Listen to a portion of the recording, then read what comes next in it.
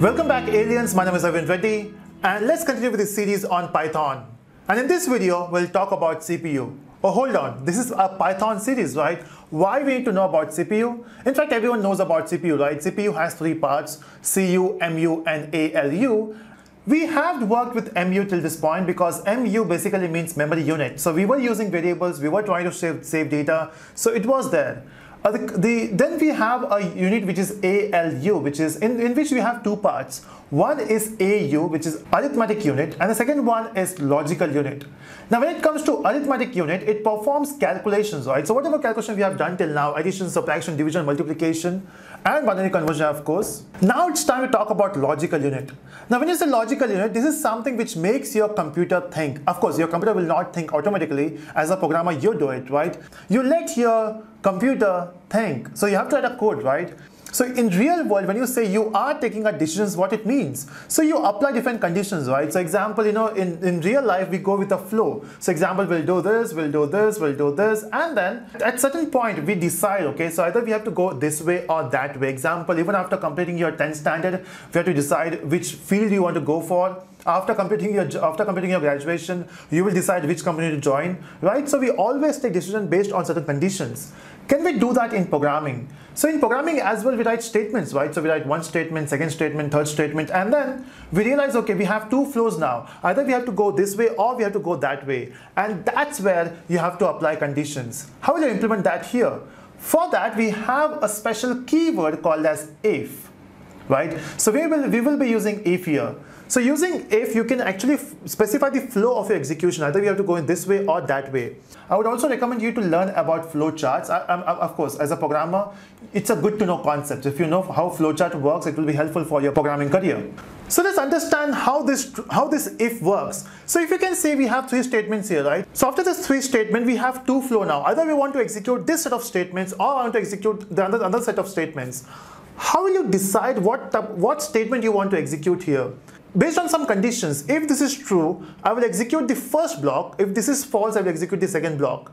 And to implement that, we use if. Now, if you talk about the syntax, this is how it looks like. So we have to use if, right? That's a keyword we have to use. And then we have to specify either true or false. Now, if you say this is true, then it will execute this statement. So if it is true, only then it will execute this statement, right? So let's say the statement is, I'm right. That's it. I want to print I'm right. So if it is true, it will print I'm right. That's it. Let's run this.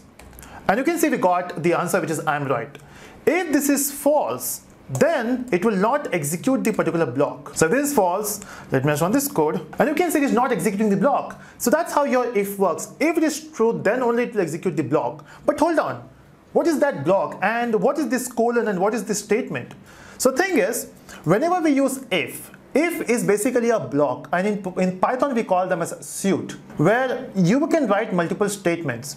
But then how will you mention that this statement belongs to if? Because see, if I write one more statement here, and just below that, if I say print, and if I say by, now what do you think? We are saying false, right? It is false. So will it execute by or not? If this print statement belongs to if, then it will not execute by because it is false. If this statement does not belong to if, then it will execute by, right? Let's try this. If I run this code, you can see we got by. But why by? It is saying false, right? It's because this statement does not belong to if. Why? It's because we have to follow certain indentation. How do you specify if the statement, because see, in if we can have multiple statements, right? So if you want to specify all the statements belongs to if, we need to use some certain indentation. And what is indentation? Some specific spaces. It can be 1 space, 2 space, 3 space, 10 space, or it can be 100 spaces. You have to use certain number of spaces. So if I use 4 space here, for this one as well, I need to use 4 space. Even if I use 3 space, you can see it will give you error. Okay, so it says unintended does not match any other indentation level. So you have to make sure that it belongs to, you either use either 1 space, so you have to use 1 space. If you use 2 space throughout, you have to use 2 space, okay? But normally, we always use 4 spaces, okay? Example, if I say, even if I say 3 spaces for both, then it will work, okay? There is no error. So you might get a warning by saying, you should be using 4 spaces. So it's better to always use 4 spaces. In fact, the tab, one tab is 4 space, right, by default. So I would also prefer to use tab instead of using spaces, because you might make a mistake with spaces. So use one tab and that's fine. And if you are using an IDE, just say enter. By default, it will use the indentation. Okay, I don't want to keep by inside if, so I will write it outside somewhere here. Right, so this by doesn't belong to if block. But then question arises, we will not be writing true and false in a code itself, right? This true and false will evaluate from an expression, right? Of course, it is dependent upon user input, it's dependent upon the data in the database, it's dependent upon the data on the server. It's all dependent upon the value you are passing and the condition. So how will you do it here? Maybe I will try this. To understand this, let's take an example. Let's say I want to check if the given number is even or odd. Maybe the input is coming from the user, or I will take my own input. Let me take my own input and you can try it with the user input. I will take the number as 3, okay? If the number, so when you say even number, odd number, what it means, if the number gets divided by 2, if the remainder is 0, then it's an even number, right? If the remainder is not 0, which is 1 in this case, it will be odd number. How will I verify that? So what I will do is I will use a variable r, and I will save the remainder, which is either 0 or 1. So I will say x mod. Remember the symbol which we have used? Mod 2, right? So in R, it is either 0 or it is 1, right? So instead of using false, I want to check if my R is equal to 0. Because if my R is equal to 0, then it will print even, right? So if my R is equal to 0, that's an even number. Okay, that works. Let's try. I will run this code. Oh, okay, so that we got by. You know why we got by is because x is 3 and it's an odd number. Let's try with 8. 8 is an even number, right? Let's try this. We got the answer which is even and by. So yes, we got even number because that's an even number, and we got by because it should be printed anyway. This is how you work with if. So if this is true, okay, this is important. If this is true, then it will print even. If this is false, it will not execute the block. It will not execute the statement inside that if. How about 7? Of course, 7 is an odd number, right? I want to print even. If it is even, I want to print odd as well. We are not doing that at this point. Okay, how do I print odd? Because if I print odd outside the if block, I will say odd. The thing is, it will print odd anyway. Doesn't matter if your value is even or odd. Example, if I run this code, you can see we got odd in this case. And if the value is 8, then also it will print odd. I mean, it is printing even then odd as well. We don't want odd for even numbers, right? So I want to execute this one only when the number is odd. Okay, so that means I want to print this only when, so I will say if r is equal to 1. Okay, so we are doing that, right? So we are checking if r is 0, then print even. If r is 1, print odd. That works. Let's try. Oh, we got even because it's an even number. And I will try with 9. Let's say run. Oh, we got odd. So it is working. So 8 is even. It was working. 9 is odd. It's working. But don't you think if the number is even, okay, everything is working as of now, but there's a twist here. See, as a programmer, we also want to improve the performance, right? It's not just about writing code, it's not just about getting the output, it's about writing the efficient code. And this is not efficient. You know why? Because when you say your number is 8, and 8 is even, we know that. So it will check if r is 0, yes, it will print even, that's right. But then if the number is even, why you have to check this as well? Because it will go in the flow, right? Example, if I debug this application, let me just add a breakpoint here. If remember, we have done that before. I will say debug, and let's try F8. So you can see if I say F8, it is saying yes, r is 0. It will print even, and then I don't want to check for odd, right? Because it is even. So, but still, it will check r for 1 as well. I don't want it to check for r is equal to 1 because it doesn't make any sense. It's an even number. So that means what I'm expecting here is, if it is checking for this number, if it is checking for even, if it is true, then it should not be checking this one. In that case, what you will do is, instead of saying r is equal to 1, you can say else.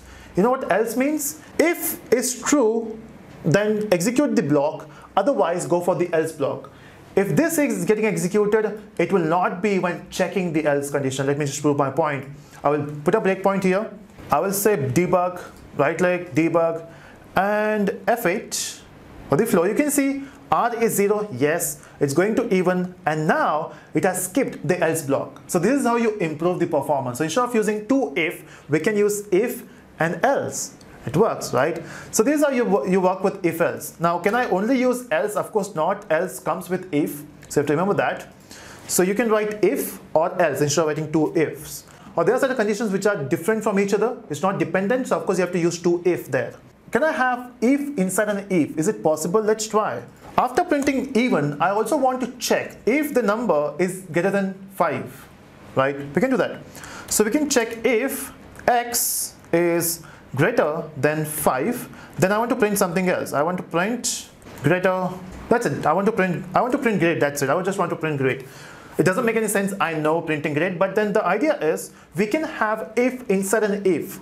So this if will be checked only when this is true, right? So when you say if this is true, it will execute even, and then we are writing another if, and see the indentation. So this print great belongs to the second if, not the first if, right? So if this is true, then it will print even, then it will check for another condition, and then it will print great, right?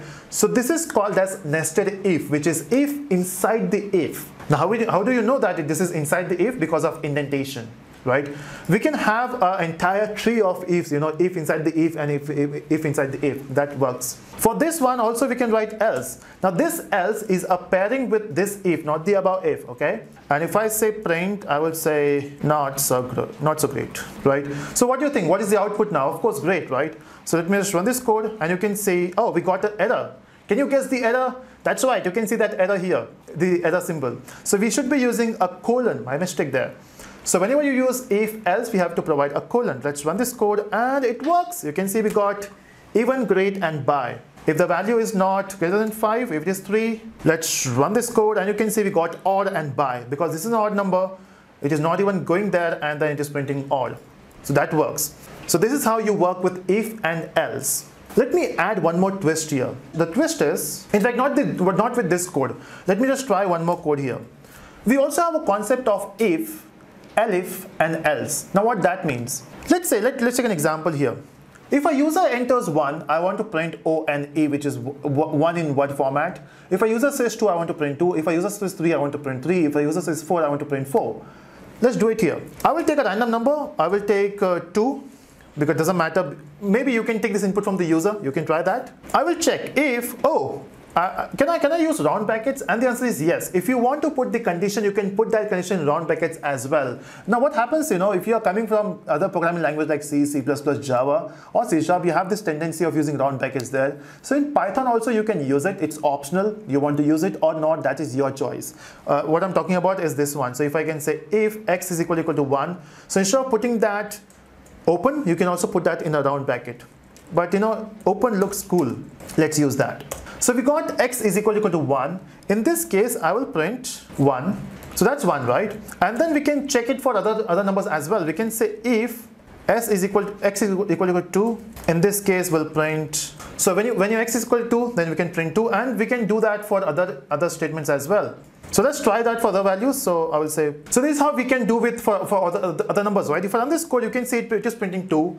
And if I change the value to, let's say, 4, it will print 4. So it is working, right? Everything is working.